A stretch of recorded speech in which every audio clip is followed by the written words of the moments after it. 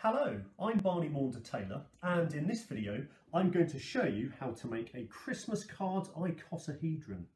Now, an icosahedron is made of 20 triangles and usually looks like this. But in this model, instead of 20 triangles, we're going to be using 20 circles that have been cut out of old Christmas cards. So you'll need to find something round to draw around, and then you'll need to cut out 20 circles out of old Christmas cards, like this. I'm now going to get this triangle, which I've cut out from a piece of stiff cardboard, in such a way that it fits nicely inside the circle, and I'm going to use it to turn each of my 20 Christmas card circles into 20 Christmas card triangles. So the last step is to glue them all together. Just make sure that 5 Christmas card triangles meet at each point, like this section that I've already done. Now's also a good time to tape a ribbon to the inside to help for hanging.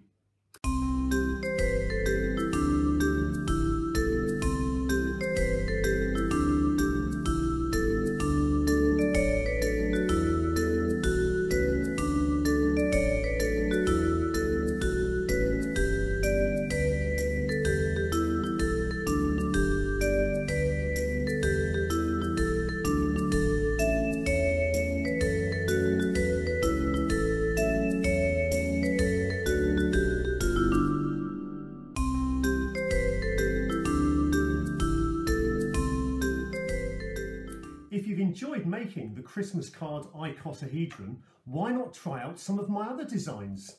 For instance, this Christmas card Dodecahedron. This is made of 12 Christmas card circles bent up to make pentagons. Or how about this Cuboctahedron? This is just made of 6 squares and 8 triangles.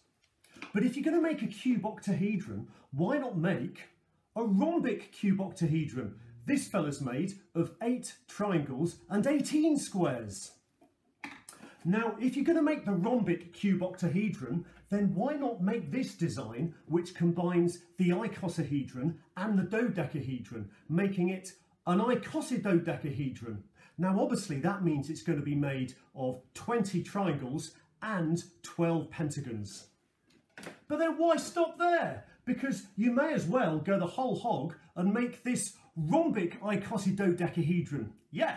Now this one's made up of this is made up of lots of triangles and squares and pentagons. Yeah.